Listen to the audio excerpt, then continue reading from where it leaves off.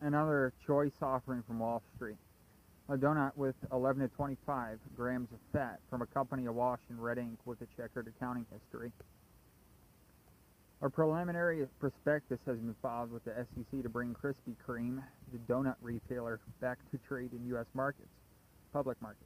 J.P. Morgan, Bank of America, and Citigroup will be three of the four lead book-running managers on the deal, according to the preliminary prospectus. Those same three Wall Street underwriters have the distinction of just last week being banned from participating in a big European Union bond offering because of their past cartel activity in Europe. Morgan Stanley is to be the fourth lead book-running manager on the deal. Krispy Kreme's net losses have been escalating over the past 3 years, according to its SEC filing. Net losses in 2020 were $60.9 million, $34 million in 2019, and $12.4 million in 2018. During the company's prior history as a publicly traded company, the Securities and Exchange Commission changed the company with it doctoring its earnings, rolling as following in 2009.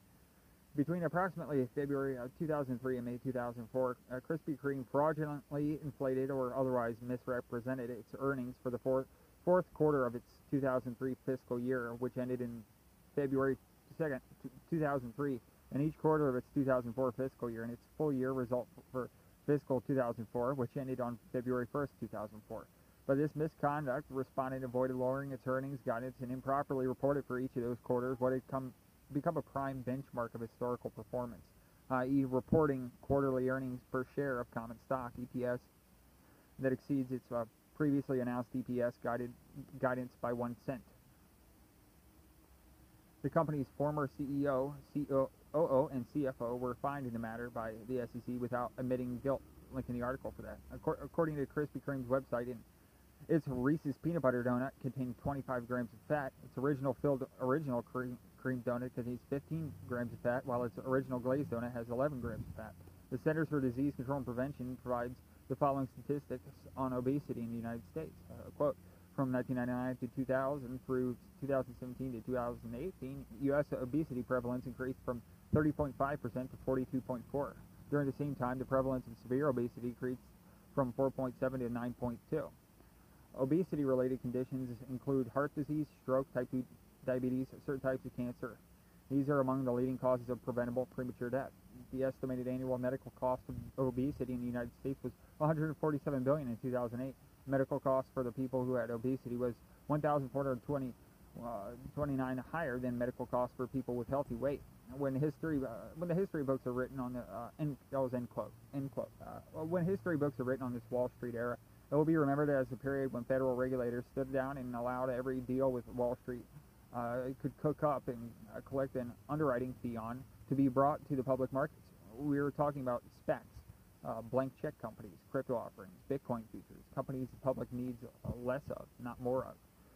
Instead of functioning as an efficient and prudent allocator of capital to companies that will ensure America's competitiveness in the world, Wall Street is bringing to market the same kind of dubious deal that collapsed Wall Street and the U.S. economy in 1929, 2000, and 2008. Congress is very slowly catching up with what's been happening on Wall Street. On May 24th, the House Financial Services Subcommittee on Investigator Protection, Entrepreneurship, and Capital Markets held a hearing in the U.S. initial public offering process. The hearing was titled Going Public, SPACs, Direct Listings, Public Offerings, and the Need for Investor Protections. There's a link in the article for that. Andrew Park, the senior policy analyst for the Wall Street watchdog Americans for Financial Reform, provided the following testimony on SPACs. Quote, although many people have just started hearing about these SPACs recently, SPACs are far from new. In fact, they date back to the 1980s when they were called blank check companies and often associated with scams, bilking unsuspected investors out of millions of dollars. Fraud was so pervasive in these blank check companies that Congress passed the Penny Stock Reform Act, PSRA, in 1990 to address some of the problems, which was followed by the SEC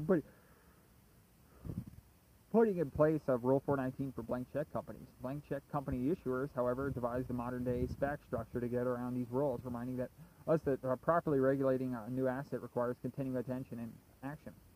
Mr. Park explained how retail investors are being impacted. Quote, retail investors who change these SPACs with high hopes are losing. In 2012 analysis of 158 SPACs issued between 2003 and 2008 found their average one-year return was 33%, negative 33%, while That loss deepened to negative 54% after 3 years. Between 2010 and 18, the average one-year return following a merger was negative 15.6%. End quote. Coinbase, the cryptocurrency exchange, is a good example of how direct listings work. Coinbase went public on NASDAQ via direct listing on April 14th. On its first day of trading, it closed at a share price of $328.28, giving it a market capitalization of $85.8 billion.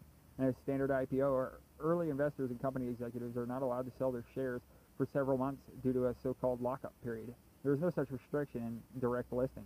According to an SEC filing, Coinbase's chairman and CEO, Brian Armstrong, sold 750,000 shares of Coinbase on April 14th at an average share price of $389.10, grossing approximately $291,825,000 for himself.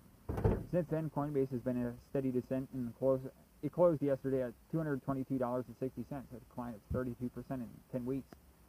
The month before Coinbase was brought to the U.S. public markets, the Commodity Futures Trading Commission, a federal regulator, levied a $6.5 million fine against Coinbase for a bogus reporting of cryptocurrency trades.